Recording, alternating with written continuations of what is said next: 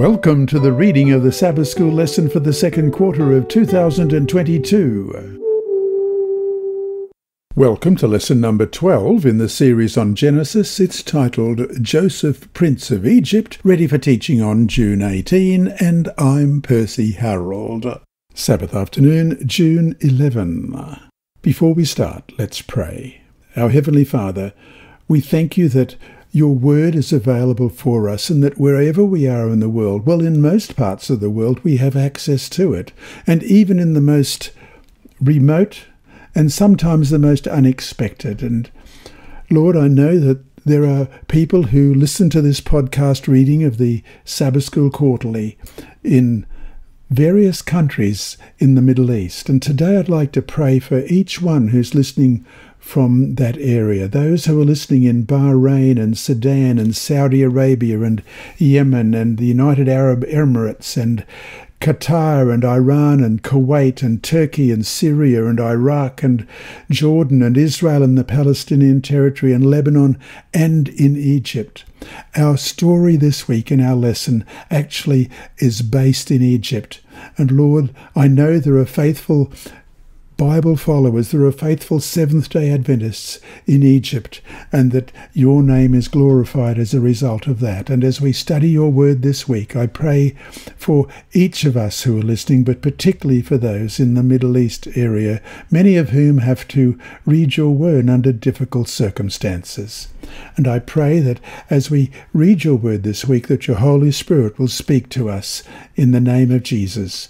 Amen. Our memory text this week is Genesis chapter 41 and verse 41. And Pharaoh said to Joseph, "See, I have set you over all the land of Egypt." Let's read that again. Genesis 41 verse 41.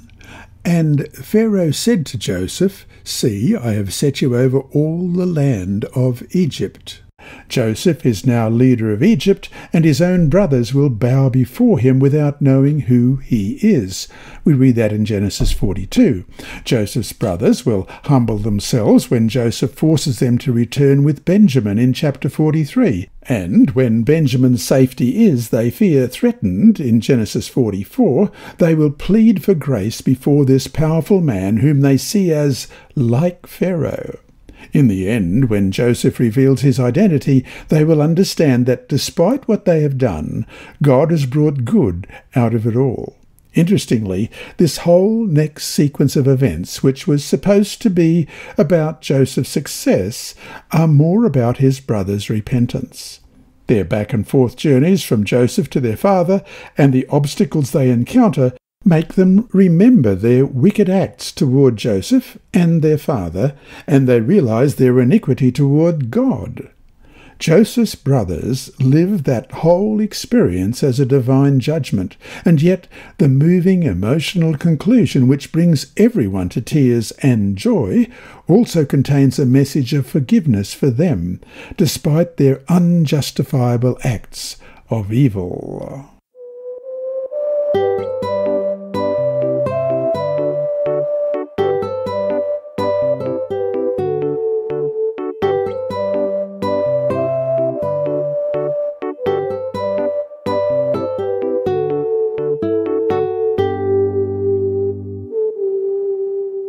Sunday, June 12. Joseph's rise to power.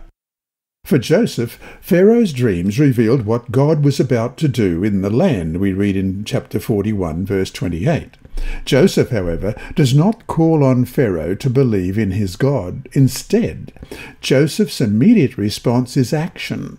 Joseph proposes an economic program. Interestingly, only the economic part of Joseph's discourse is retained by Pharaoh, who seems more interested in the economic lesson than in the spiritual meaning of the dream and God's role in producing it. Read Genesis chapter 41, verses 37 to 57. What is God's place in the success of Joseph?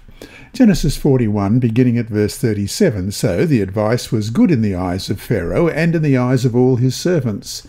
And Pharaoh said to his servants, "Can we find such a one as this, a man in whom is the Spirit of God?" Then Pharaoh said to Joseph, "Inasmuch as God has shown you all this, there is no one as discerning and wise as you. You shall be over my house, and all my people shall be ruled according to your word. Only in regard to the throne will I be greater than you." And Pharaoh said to Joseph, "See, I have set you over all the land of Egypt." Then Pharaoh took his signet ring off his hand and put it on Joseph's hand, and he clothed him in garments of fine linen and put a gold chain round his neck. And he had him ride in the second chariot which he had, and they cried out before him, "Bow the knee!" So he set him over all the land of Egypt. Pharaoh also said to Joseph, "I am Pharaoh, and without your consent no man may lift his hand or foot in all the land of Egypt." And Pharaoh called Joseph's name Zaphnath-Paneah, and he gave him as a wife Asenath, the daughter of Potiphera, priest of On. So Joseph went out over all the land of Egypt. Joseph was 30 years old when he stood before Pharaoh, king of Egypt, and Joseph went out from the presence of Pharaoh and went throughout all the land of Egypt. Now in the 7 plentiful years the ground brought forth abundantly. So he gathered up all the food of the 7 years which were in the land of Egypt, and laid up the food in the cities. He laid up in every city the food of the fields which surrounded them. Joseph gathered very much grain, as the sand of the sea, until he stopped counting, for it was immeasurable. And to Joseph were born 2 sons before the years of famine came, whom Asenath, the daughter of Potiphera, priest of On, bore to him. Joseph called the name of the firstborn Manasseh, "For God has made me forget all my toil and all my father's house." And the name of the second he called Ephraim, "For God has caused me to be fruitful in the land of my affliction." Then the 7 years of plenty which were in the land of Egypt ended, and the 7 years of famine began to come, as Joseph had said. The famine was in all lands, but in all the land of Egypt there was bread. So when all the land of Egypt was famished, the people cried to Pharaoh for bread. Then Pharaoh said to all the Egyptians, "Go to Joseph, whatever he says to you, do." The famine was over all the face of the earth, and Joseph opened all the storehouses and sold to the Egyptians. And the famine became severe in the land of Egypt. So all countries came to Joseph in Egypt to buy grain, because the famine was severe in all the lands.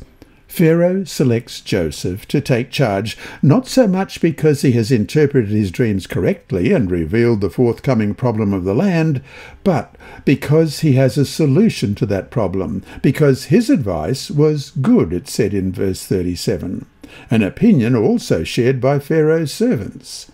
Pharaoh's choice seems to have been more pragmatic than religious, and yet Pharaoh recognizes that the presence of the Spirit of God in verse 38 is in Joseph, who is qualified as discerning and wise in the following verse 39, an expression that characterizes the wisdom that God gives.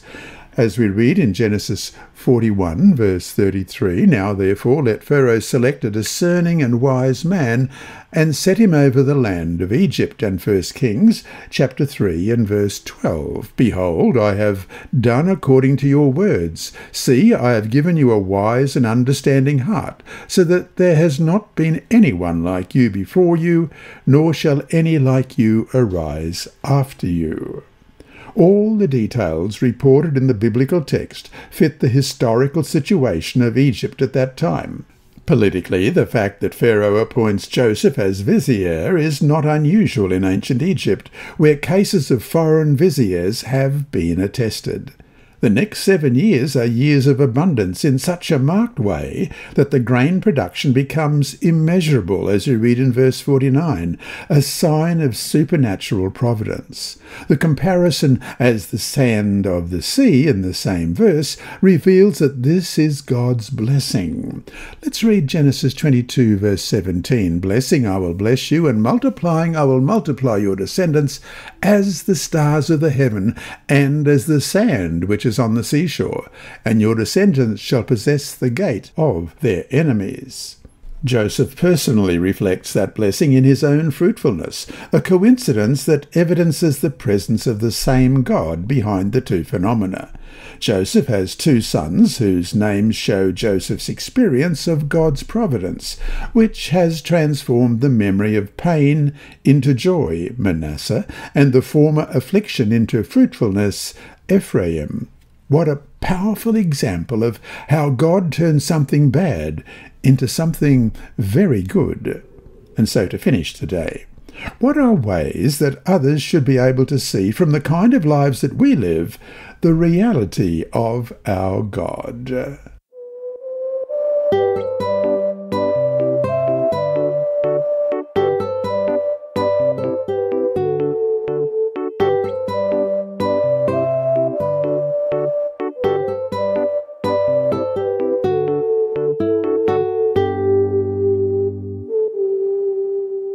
Monday, June 13. Joseph confronts his brothers.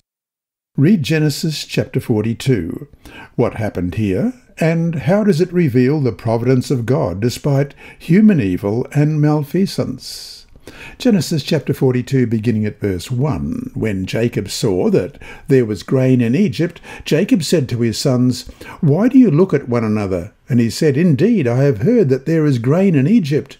Go down to that place and buy for us there, that we may live and not die." So Joseph's 10 brothers went down to buy grain in Egypt. But Jacob did not send Joseph's brother Benjamin with his brothers, for he said, "Lest some calamity befall him." And the sons of Israel went to buy grain among those who journeyed, for the famine was in the land of Canaan.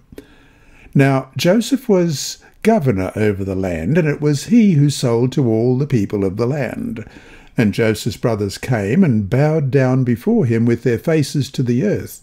Joseph saw his brothers and recognized them, but he acted as a stranger to them and spoke roughly to them. Then he said to them, "Where do you come from?" And they said, "From the land of Canaan, to buy food." So Joseph recognized his brothers, but they did not recognize him. Then Joseph remembered the dreams which he had dreamed about them, and said to them, "You are spies. You have come to see the nakedness of the land." And they said to him, "No, my lord, but your servants have come to buy food. We are all one man's sons. We are honest men. Your servants are not spies." But he said to them, "No, but you have come to see the nakedness of the land." And they said, "Your servants are 12 brothers, the sons of one man in the land of Canaan. And in fact, the youngest is with our father today, and one is no more." But Joseph said to them, "It is as I spoke to you, saying, 'You are spies.' In this manner you shall be tested. By the life of Pharaoh you shall not leave this place until your youngest brother comes here. Send one of you, and let him bring your brother, and you shall be kept in prison, that your words may be tested to see whether there is any truth in you. Or else, by the life of Pharaoh, surely you are spies." So he put them all together in prison 3 days. Then Joseph said to them the 3rd day, "Do this and live, for I fear God. If you are honest men, let one of your brothers be confined to your prison house, but you go and carry grain for the famine of your houses, and bring your youngest brother to me, so your words will be verified, and you shall not die." And they did so. Then they said to one another, "We are truly guilty concerning our brother, for we saw the anguish of his soul when he pleaded with us, and we would not hear. Therefore this distress has come upon us." And Reuben answered them, saying, "Did I not speak to you, saying, 'Do not sin against the boy,' and you would not listen? Therefore, behold, his blood is now required of us." But they did not know that Joseph understood them, for he spoke to them through an interpreter. And he turned himself away from them and wept. Then he returned to them again and talked with them. And he took Simeon from them and bound him before their eyes. Then Joseph gave a command to fill their sacks with grain, to restore every man's money to his sack, and to give them provisions for the journey. Thus he did for them. So they loaded their donkeys with the grain and departed from there. But as one of them opened his sack to give his donkey feed at the encampment, he saw his money, and there it was, in the mouth of the sack. So he said to his brothers, "My money has been restored, and there it is, in my sack." Then their hearts failed them, and they were afraid, saying to one another, "What is this that God has done to us?" Then they went to Jacob their father in the land of Canaan, and told him all that had happened to them, saying, "The man who is lord of the land spoke roughly to us, and took us for spies of the country. But we said to him, 'We are honest men, we are not spies. We are 12 brothers, sons of our father. One is no more, and the youngest is with our father this day in the land of Canaan.' Then the man, the lord of the country, said to us, 'By this I will know that you are honest men. Leave one of your brothers here with me, take food for the famine of your households, and be gone. And bring your youngest brother to me, so I shall know that you are not spies, but that you are honest men. I will grant your brother to you, and you may trade in the land.' Then it happened, as they emptied their sacks, that surprisingly each man's bundle of money was in his sack. And when they and their father saw the bundles of money, they were afraid.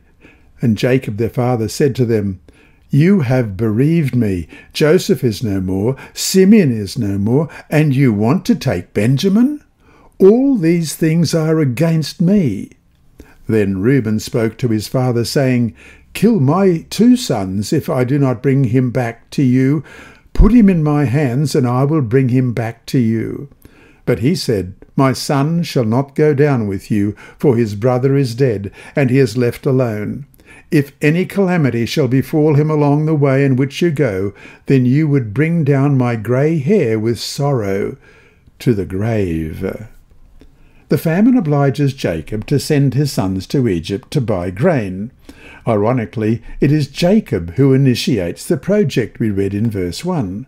The unfortunate old man, a victim of circumstances beyond his control, unknowingly sets in motion an amazing chain of events that will lead to being reunited with the son for whom he had mourned so long.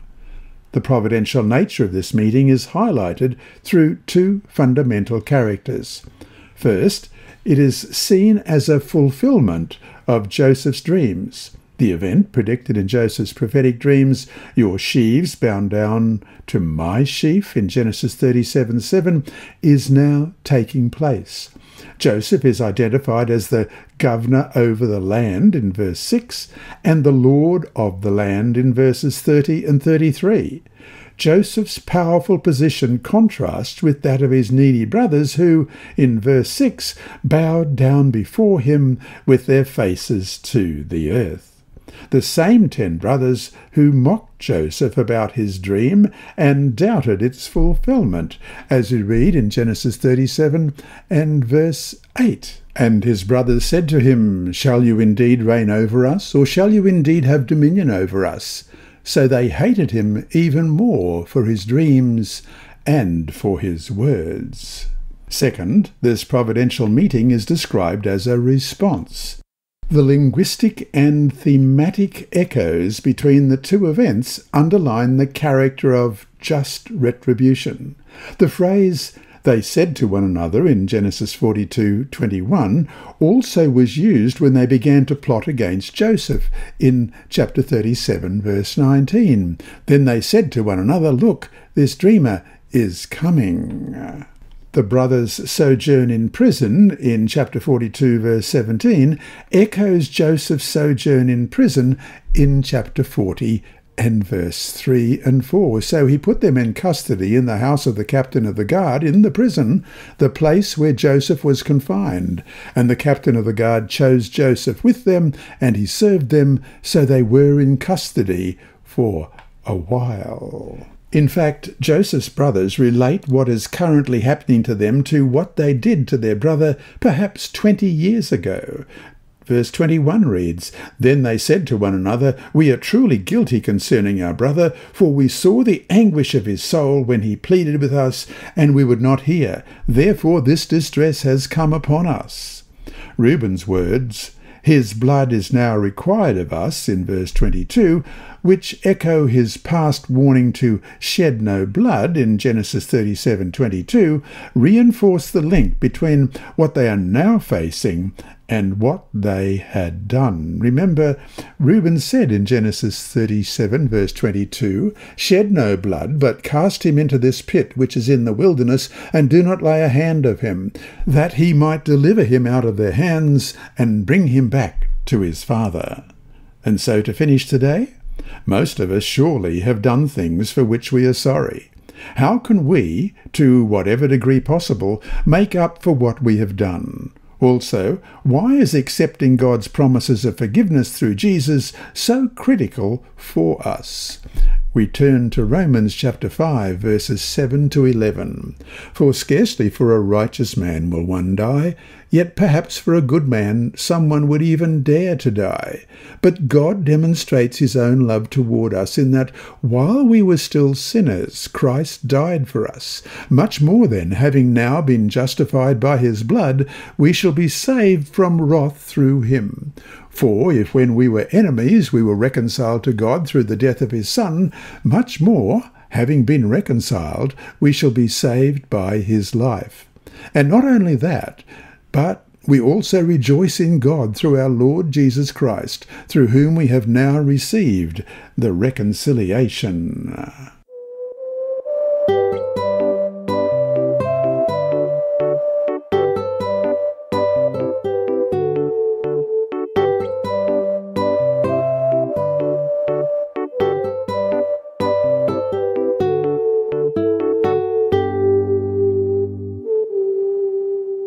Tuesday, June 14, Joseph and Benjamin.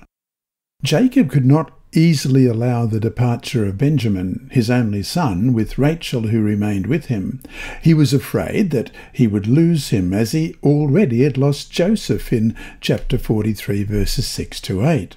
It was only when there were no more food in chapter 43, verse 2, when Judah pledged to guarantee the return of Benjamin in chapter 43, verse 9, that Jacob finally consented to a second visit to Egypt and allowed Benjamin to go with his brothers. Read Genesis chapter 43. What effect did Benjamin's presence have on the course of events? Now the famine was severe in the land, and it came to pass when they had eaten up the grain which they had brought from Egypt, that their father said to them, "Go back, buy us a little food." But Judah spoke to him, saying, "The men solemnly warned us, saying, 'You shall not see my face unless your brother is with you. If you send your brother with us, we will go down and buy you food. But if you will not send him, we will not go down. For the man said to us, You shall not see my face unless your brother is with you.' And Israel said, 'Why did you deal so wrongfully with me as to tell the man whether you had still another brother?' But they said, 'The man asked us pointedly about ourselves and our family, saying, Is your father still alive? Have you another brother?' And we told him according to these words. Could we possibly have known that he would say, 'Bring your brother down'?"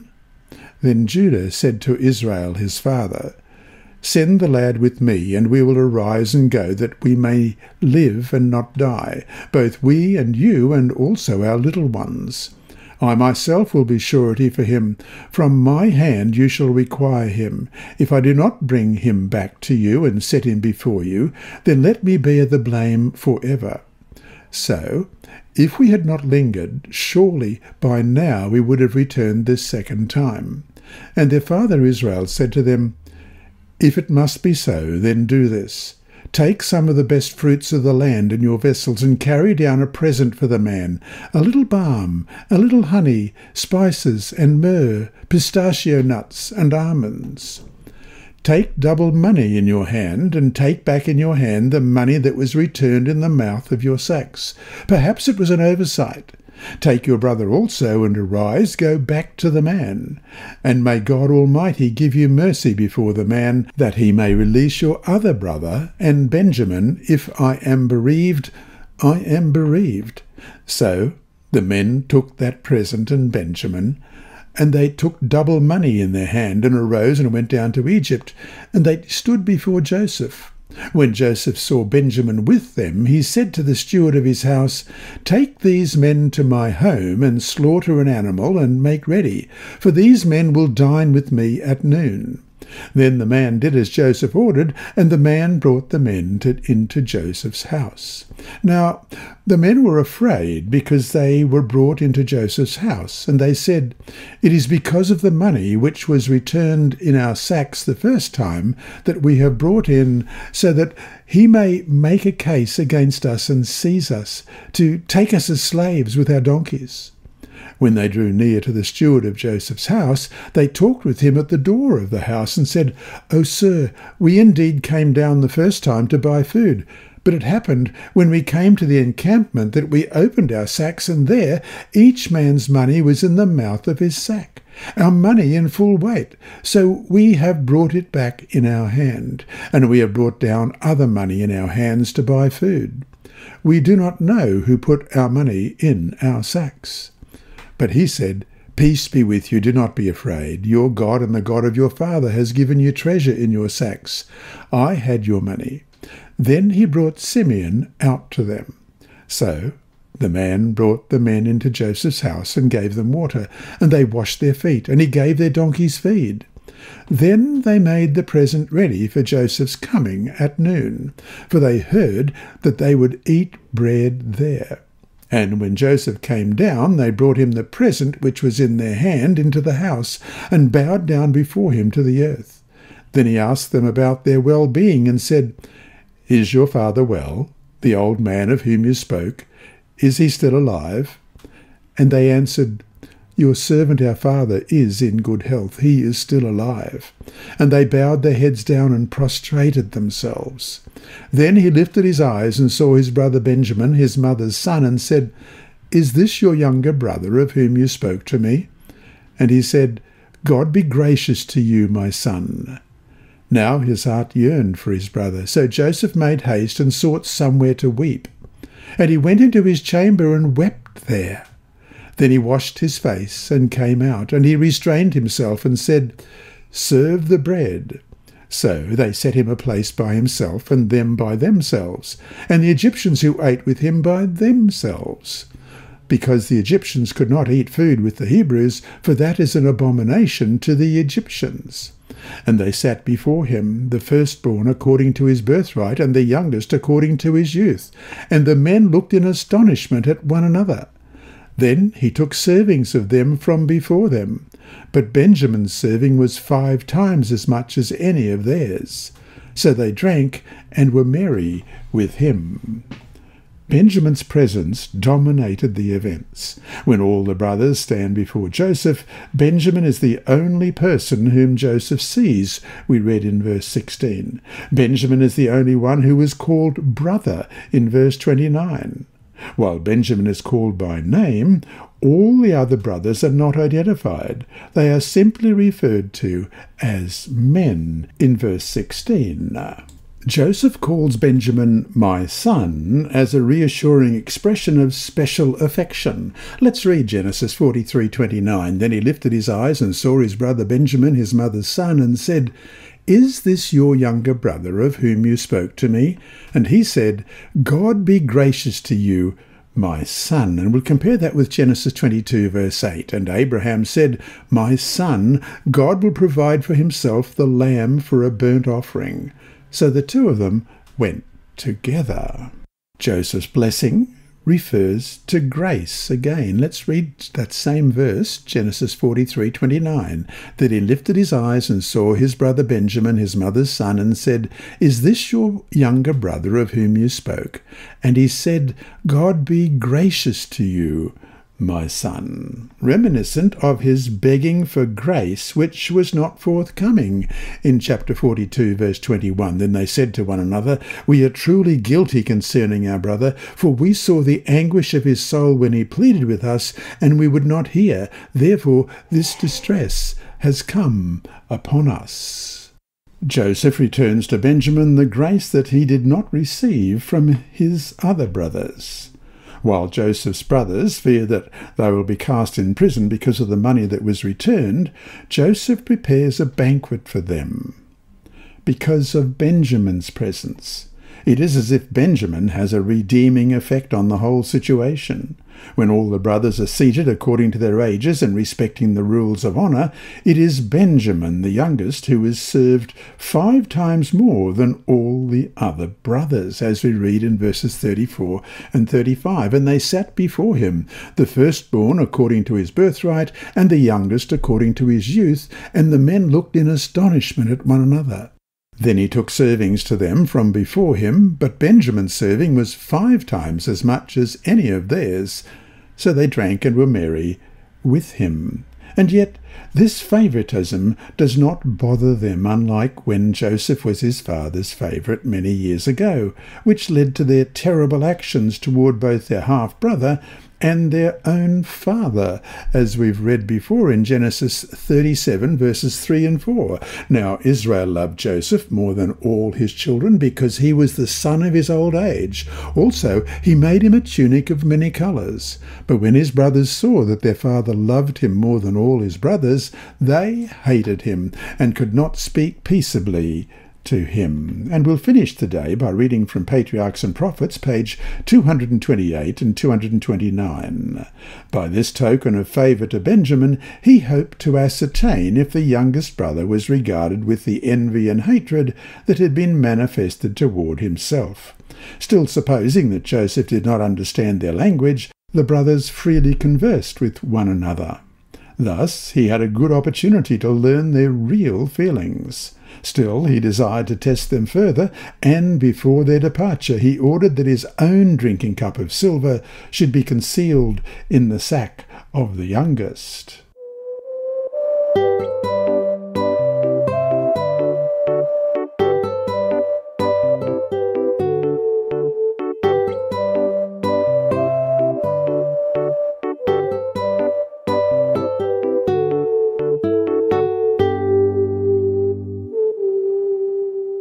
Wednesday, June 15, the Divination Cup. Read Genesis chapter 44. Why did Joseph put the divination cup in Benjamin's sack and not in another brother's sack? Let's read Genesis chapter 44. And he commanded the steward of his house, saying, Fill the men's sacks with food as much as they can carry, and put each man's money in the mouth of his sack. Also put my cup, the silver cup, in the mouth of the sack of the youngest, and his grain money. So he did according to the word that Joseph had spoken. As soon as the morning dawned, the men were sent away, they and their donkeys. When they had gone out of the city and were not yet far off, Joseph said to his steward, Get up, follow the men, and when you overtake them, say to them, Why have you repaid evil for good? Is not this the one from which my Lord drinks, and with which he indeed practices divination? You have done evil in so doing. So he overtook them, and he spoke to them these same words. And they said to him, Why does my Lord say these words? Far be it from us that your servants should do such a thing. Look, we brought back to you from the land of Canaan the money which we found in the mouth of our sacks. How then could we steal silver or gold from your Lord's house? With whomever of your servants it is found, let him die, and we also will be my Lord's slaves. And he said, Now also let it be according to your words. He with whom it is found shall be my slave, and you shall be blameless. Then each man speedily let down his sack to the ground, and each opened his sack. So he searched. He began with the oldest, and left off with the youngest. And the cup was found in Benjamin's sack. Then they tore their clothes, and each man loaded his donkey, and returned to the city. So Judah and his brothers came to Joseph's house, and he was still there, and they fell before him on the ground. And Joseph said to them, What deed is this you have done? Did you not know that such a man as I can certainly practice divination? Then Judah said, What shall we say to my Lord? What shall we speak? Or how shall we clear ourselves? God has found out the iniquity of your servants. Here we are, my lord's slaves, both we and he also with whom the cup was found. But he said, Far be it from me that I should do so. The man in whose hand the cup was found, he shall be my slave. And as for you, go up in peace to your father.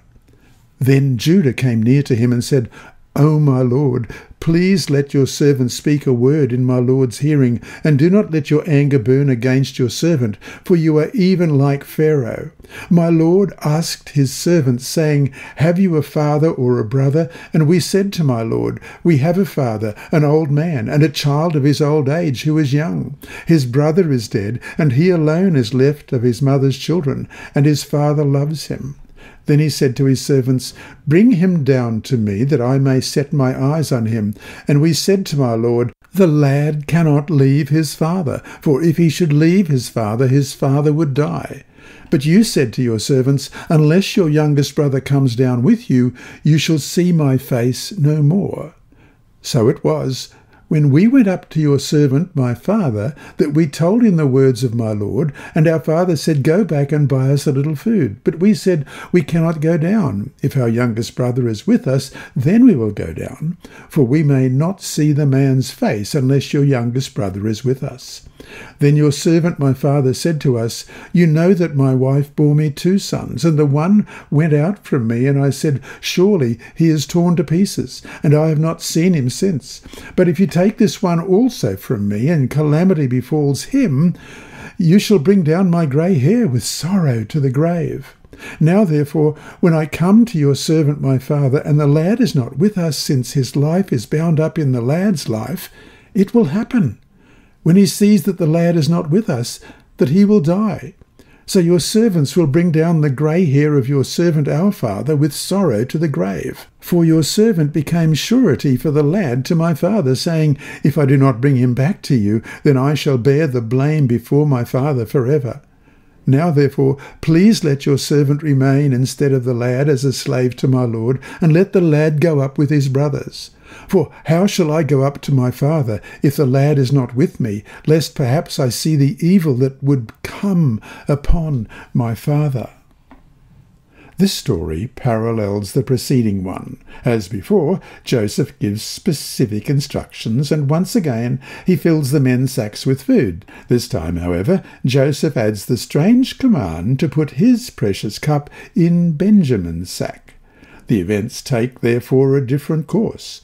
While in the preceding trip the brothers returned to Canaan to take Benjamin with them, now they have to return to Egypt to face Joseph. Whereas in the preceding situation all the brothers found the same thing in their sacks, now Benjamin is singled out as the one who has Joseph's cup. Unexpectedly, Benjamin, who as the guest of honour had access to Joseph's cup, is now suspect and charged with having stolen that precious article. He will go to prison. That Joseph was using a divination cup did not mean that he believed in its power.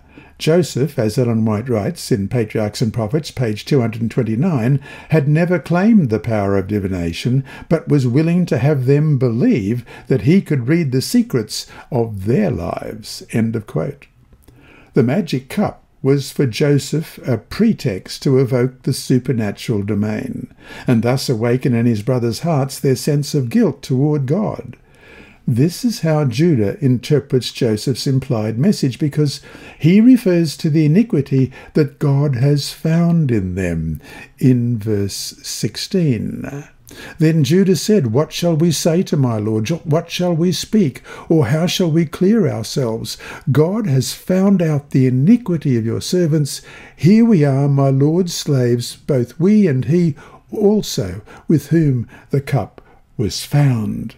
Also, the stealing of that precious cup would justify a severe punishment and thus test the other brothers' thinking.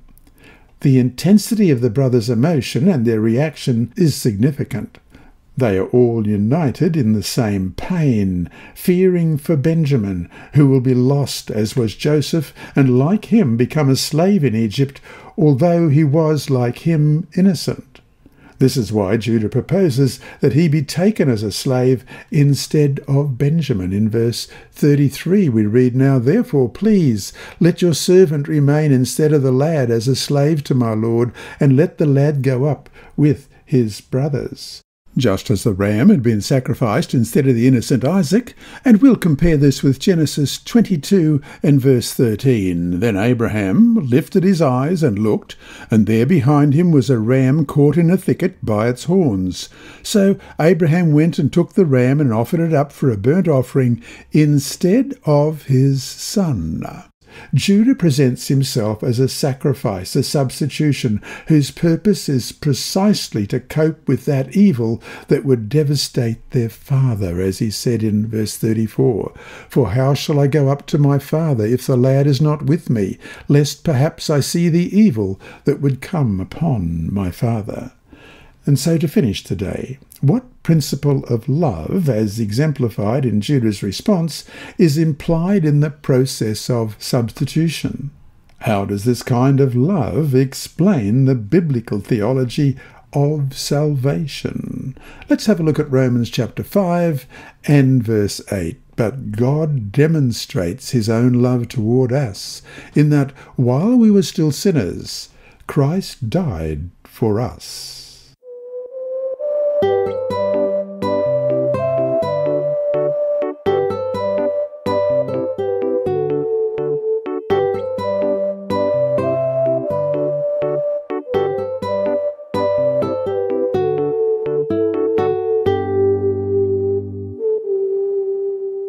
Thursday, June 16. I am Joseph, your brother. Read Genesis chapter 45. What lessons of love, faith, and hope can be found in this story?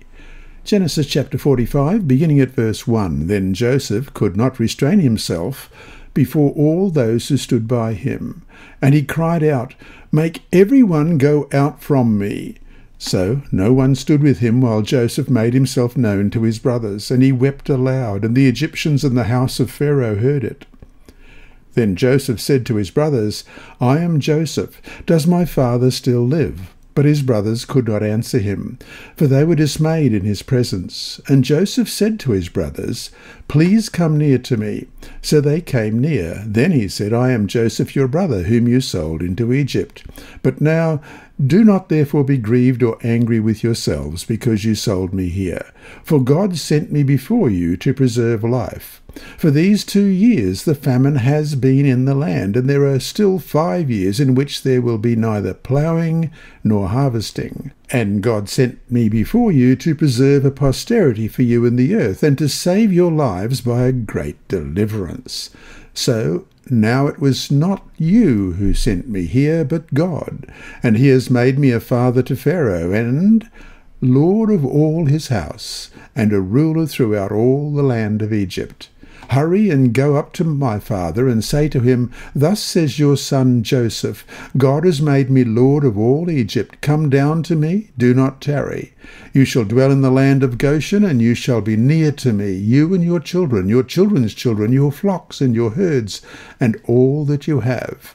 There I will provide for you, lest you and your household and all that you have come to poverty, for there are still 5 years of famine. And behold, your eyes and the eyes of my brother Benjamin see that it is my mouth that speaks to you. So you shall tell my father of all the glory in Egypt and of all that you have seen, and you shall hurry and bring my father down here. Then he fell on his brother Benjamin's neck and wept, and Benjamin wept on his neck. Moreover, he kissed all his brothers and wept over them. After that his brothers talked with him. Now the report of it was heard in Pharaoh's house, saying, Joseph's brothers have come. So it pleased Pharaoh and his servants well. And Pharaoh said to Joseph, Say to your brothers, Do this, load your animals and depart, go to the land of Canaan, bring your father and your households, and come to me. I will give you the best of the land of Egypt, and you will eat the fat of the land.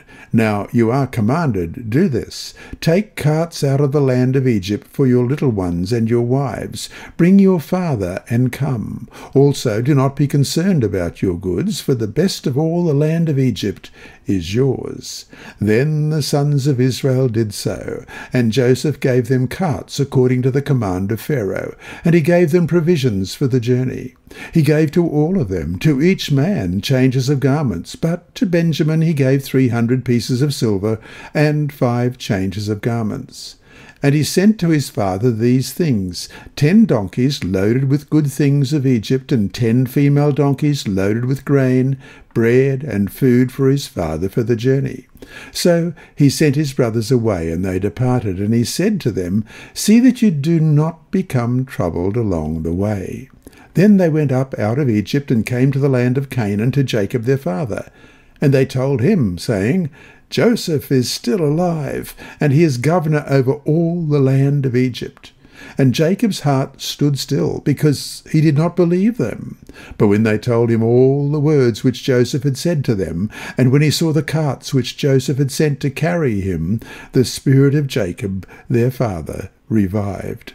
Then Israel said, "It is enough. Joseph my son is still alive. I will go and see him before I die."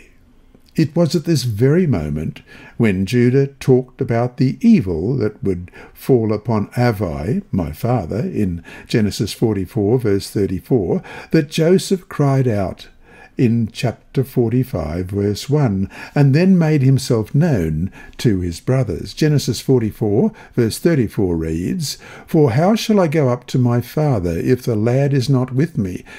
Lest perhaps I see the evil that would come upon my father." And chapter 45, verse 1 reads, "Then Joseph could not restrain himself before all those who stood before him, and he cried out, 'Make everyone go out from me.' So no one stood with him while Joseph made himself known to his brothers." This expression, often used to refer to God's revelation in Exodus chapter 6, verse 3, "I appeared to Abraham, to Isaac, and to Jacob as God Almighty, but by my name Lord I was not known to them." And Ezekiel chapter 20 and verse 9, "But I acted for my name's sake, that it should not be profaned before the Gentiles among whom they were, in whose sights I had made myself known to them, to bring them out of the land of Egypt," suggests that it is God who had revealed himself here as well. That is, the Lord had shown that his providence reigns even despite human foibles. Joseph's brothers cannot believe what they are hearing and seeing. Thus Joseph is obliged to repeat, "I am Joseph your brother," again in verse 4 of chapter 45. And it is only the second time, when they hear the precise words, "whom you sold into Egypt," in that same verse 4, that they believe. Joseph then declares, "God sent me," in verse 5. This reference to God has a double purpose. It serves not only to reassure his brothers that Joseph does not have hard feelings toward them, but it also is a profound confession of faith and an expression of hope, because what they did was necessary for the great deliverance and the survival of a posterity, as it said in verse 7. Joseph then urges his brothers to go to his father in order to prepare him to come to Egypt. He accompanies his call with specific words concerning the place where they will dwell, that is, Goshen, famous for its rich pasture, the best of the land, as he says in verse 10 and repeats in verse 18. Let's have a look at that. Genesis 45 verse 10 reads, "You shall dwell in the land of Goshen, and you shall be near to me, you and your children's children, your flocks and your herds, and all that you have." And verse 18, "Bring your father and your households and come to me. I will give you the best of the land of Egypt, and you shall eat the fat of the land." He also takes care of the transportation. Carts are provided, which will ultimately convince Jacob that his sons were not lying to him about what they had just experienced, as we read in verse 27. "But when they told him all the words which Joseph had said to them, and when he saw the carts which Joseph had sent to carry him, the spirit of Jacob their father revived. Jacob takes this visible demonstration as evidence that Joseph is alive, and this is enough for him to come alive again. Let's compare this with Genesis 37:35, and all his sons and all his daughters arose to comfort him, but he refused to be comforted, and he said, For I shall go down into the grave to my son in mourning. Thus his father wept for him. And Genesis 44, verse 29, But if you take this one also from me, and calamity befalls him, you shall bring down my grey hair with sorrow to the grave. Things are now good. Jacob's 12 sons are alive. Jacob is now called Israel, as we read in verse 28. Then Israel said, It is enough. Joseph, my son, is still alive. I will go and see him before I die. And the providence of God has been made manifest in a powerful way. And so to finish the day, yes, Joseph was gracious to his brothers. He could afford to be. How, though, do we learn to be gracious to those whose evil toward us doesn't turn out as well for us as what Joseph experienced?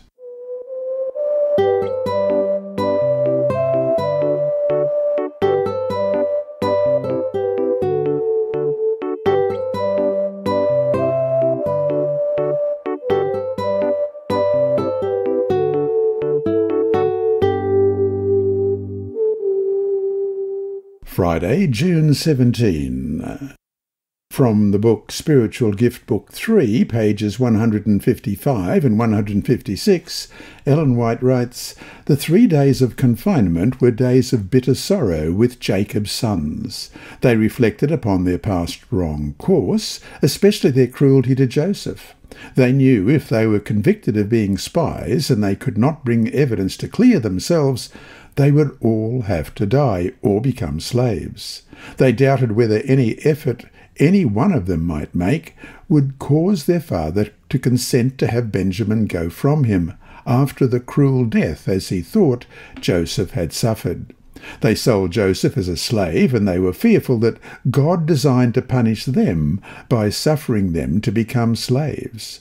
Joseph considers that his father and the families of his brethren may be suffering for food, and he is convinced that his brethren have repented of their cruel treatment of him, and that they would in no case treat Benjamin as they had treated him. End of quote. And from Book 3, page 165, Joseph was satisfied.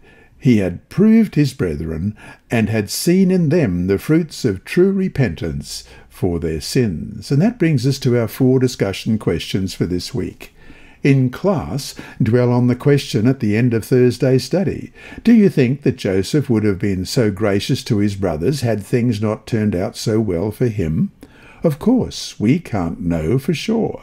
But what indications, if any, in the entire story of Joseph reveal to us the kind of character that Joseph had, which could help explain his graciousness? 2. In what ways can we see in Joseph a kind of precursor to Christ and what Christ went through? 3. Joseph had tested his brothers. In what similar ways does God test us? And 4. Even after all those years, the brothers realized their guilt in what they had done to Joseph. What does this teach us about how powerful guilt can be? And though we can be forgiven and accept God's forgiveness, how do we learn to forgive ourselves, no matter how unworthy we are of that forgiveness?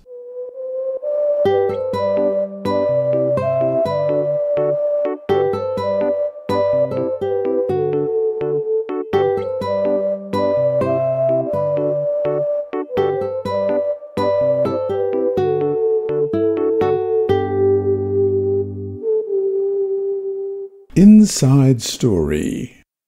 Our mission story this week is titled I Will Go, and it's by Andrew McChesney. The news about the tragic stabbing of US volunteer Kirsten Elizabeth Walcott during a morning jog on the Pacific island of Yap ricocheted across the campus of Southern Adventist University, where she had studied. The university in Collegedale, Tennessee, had sent out many student volunteers over the years, and now students were divided. "We will not go," some of the students said after the 20-year-old junior education major was killed by a drunken man in 2009. "It's too dangerous." Others remembered the words of early Christian church father Tertullian, quoted in The Great Controversy: "The oftener we are mown down by you, the more in number we grow. The blood of Christians is seed." And that's on page 41 of The Great Controversy. "We will go," those students said. "We will honour Kirsten's faith." The debate lingered in the mind of Winston Crawford, a 33-year-old theology student, as he walked across the campus on a Sabbath afternoon. He accidentally opened a wrong door and, before he knew it, found himself at an event for student volunteers. He didn't know about the event, but because he was there, decided to visit the booths. The woman at one booth spoke about the desperate need for volunteers to teach English in the former Soviet Union. "The program will end if they don't get anyone," she said. Winston's heart was touched. He hadn't planned to take off a year, but he thought, "I will honour Kirsten's faith. I will go." He sent away an application and received an invitation to teach in Moscow, Russia. Winston eagerly read about the country as he got his paperwork in order and raised money to buy air tickets. 12 days before his arrival on April 10, 2010, twin suicide bombers killed 40 people in the Moscow subway. "What did I sign up for?" Winston wondered. Then he thought about Paul, who had been beaten and left for dead many times. Paul was no coward. He remembered Revelation 21:8, which says the cowardly will not inherit eternal life. He recalled how he had stumbled, seemingly by accident, upon the event with the student volunteers. He remembered Kirsten. "Why would a bomb scare me?" he thought. "God called me to serve. I will go." Winston went, and a decade later has no regrets. He grew closer to Christ, and the influence that he had on his students will only be known in eternity. The year changed his life, and there's a photo of the beaming Winston right there. This mission story illustrates mission objective number 1 of the Seventh-day Adventist Church's I Will Go strategic plan, to revive the concept of worldwide mission and sacrifice for mission as a way of life involving not only pastors but every church member, young and old, in the joy of witnessing for Christ and making disciples. This lesson was read by Dr. Percy Harrold for Christian Services for the Blind. Sponsored by the Sabbath School Department and distributed through Hope Channel Australia, this podcast is also redistributed by Hope Channel Germany, Christian Record Services for the Blind. It is also available on SoundCloud and through multiple podcast distributors, including Apple iTunes. And you can listen and watch at the same time on YouTube. Remember, God is always faithful.